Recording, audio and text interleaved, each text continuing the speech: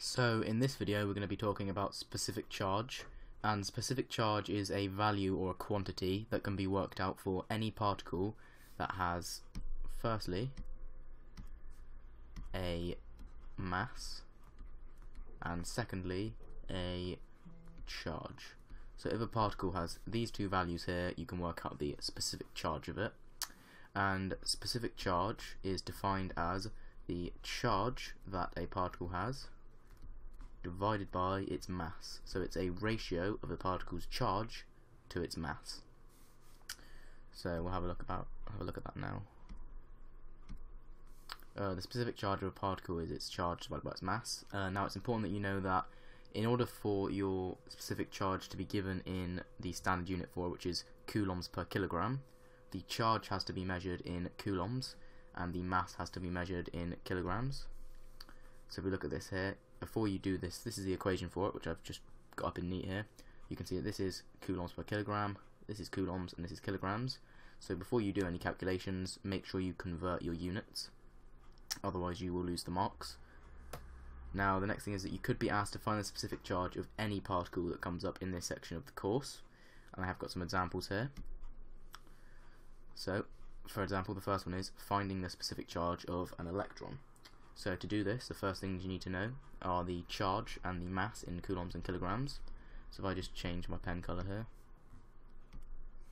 if you look at the data sheet, you'll find that the charge of an electron is equal to minus 1.60 times 10 to the minus 19 coulombs.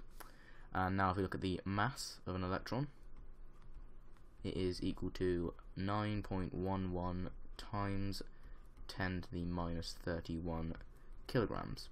Now it's important in these calculations that you use the actual masses and the actual charges and not the relative mass and charges. We talked about this in the last video. If you're unsure about this, just go back and have a look at that one. It goes over this in a bit more detail. So we've got the charge and we've got the mass, and we can see here the equation is charge divided by mass. So if we do 1.60 times 10 to the minus 19 divided by 9.11 times 10 to the minus 31, what we get as our answer is 1.76 times by 10 to the power of 11 coulombs per kilogram. Now this is the answer for this specific question here. It's also a little side note that the electron actually has the largest specific charge of any particle that we currently know of, because it has a relatively high charge and such a tiny mass. So when you divide by such a small number, you actually get quite a high value for the specific charge. I don't think you need to know that. It's not stated in the spec anywhere, but that is just a little side note. So now we'll move on to this question here, which is a bit more difficult. There's a few more steps involved. It's asking you to find the specific charge of a carbon-12 ion with 8 electrons. So first, let's just look a bit more at what a carbon-12 ion with 8 electrons is. So you know it's carbon, and if you look on the periodic table, you'll know that carbon has 6 protons. It's a carbon-12 ion, and that's referring to the number of nucleons. It's the carbon-12 isotope, so it must have 6 neutrons if it has a total of 12 nucleons, and it's telling you it's got 8 electrons. So if we could just unpick that from the question. So the next thing we want to do is we want to work out the charge of this carbon-12 ion. So it's got 6 protons, and we know the charge of a proton from the data sheet is positive 1.60 times 10 to the minus 19, and then we want to add that to the charge of the electrons, because it contains all of these particles here. Neutrons don't have any charge, so you can not worry about them when it comes to charge and worry about them more when it comes to mass. So we're just talking about protons and electrons here. So that's the charge of the protons, and add that to the charge of the electrons to get the overall charge of the ion. So for electrons it's 8, because there's 8 of them, times by, and now because it's electron it's got a minus charge, 10 to the minus 19. Sorry if you can't see that, but so that there will give us the charge, and this actually works out that the charge is equal to, I believe it is minus 3.20 times by 10 to the minus 19. Now you might have been able to see that just by looking at it, because you can see that 6 of these is going to cancel out 6 of these, so it's just effectively the charge of 2 electrons. But if you prefer to do it this way, then you can do. Now we want to work out the mass of this carbon-12 ion, and for this part of the question we can actually forget about electrons, because their mass is so small it's negligible, so we don't need to consider it when we're working out the mass. And now the mass of this is going to be 6 protons plus 6 neutrons. You can forget about the fact that they have slightly different masses and just assume that protons and neutrons have the same mass, which is 1.67 times by 10 to the minus 27, and that's in kilograms.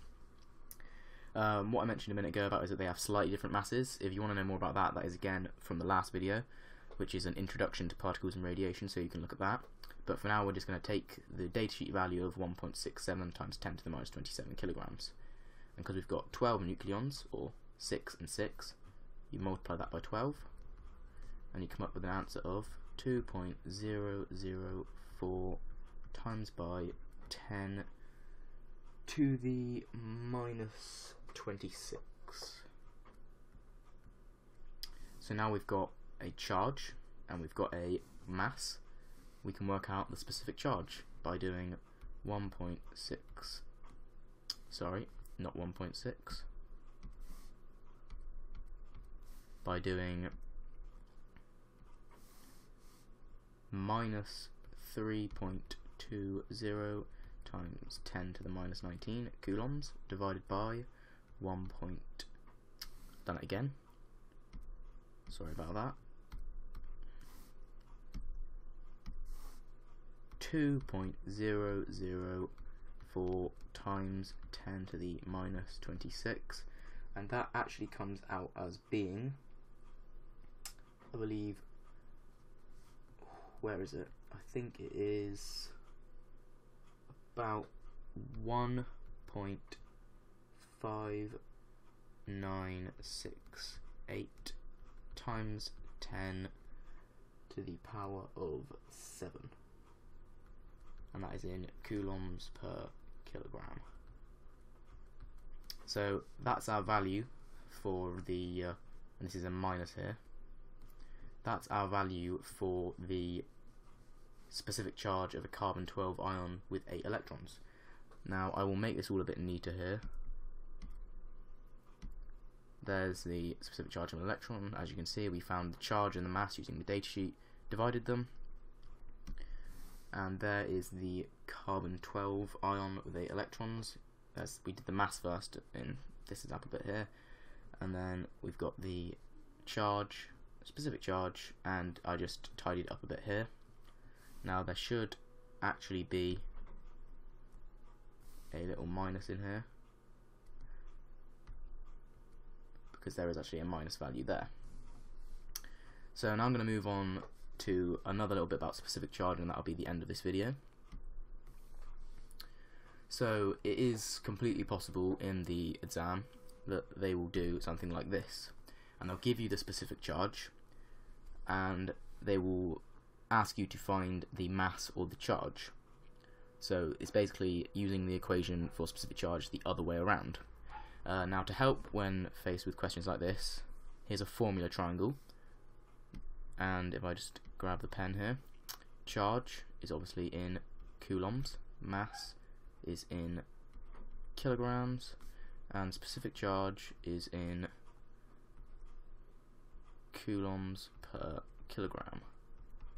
So if you use this formula triangle here, the way you use it is you just cover up the one that you want to find. So say you wanted to find the mass, you just cover that up and you've got charge over specific charge, and then you could do other things. If you wanted to find charge up here, you'd cover up that and you'd get specific charge times by the mass, and that's actually what we're going to use here for this question. So you can see that they're giving you the specific charge and they're asking you to show by calculation that the total charge of the proton is positive 1.6 times 10 to the minus 19. So how you do this is you look at your data sheet, and from the data sheet you can see that the mass of a proton is equal to, is equal to 1.67 times 10 to the minus 27 kilograms, and it's giving you the specific charge here, so I'm just going to abbreviate that as 9.58 times 10 to the 7. So you've got your, and that is in, sorry, coulombs per kilogram. So you've got your mass and you've got your specific charge, and it's asking you to find the charge. So you cover up charge, and you see that charge equals specific charge times by the mass. So it's 1.67 times 10 to the minus 27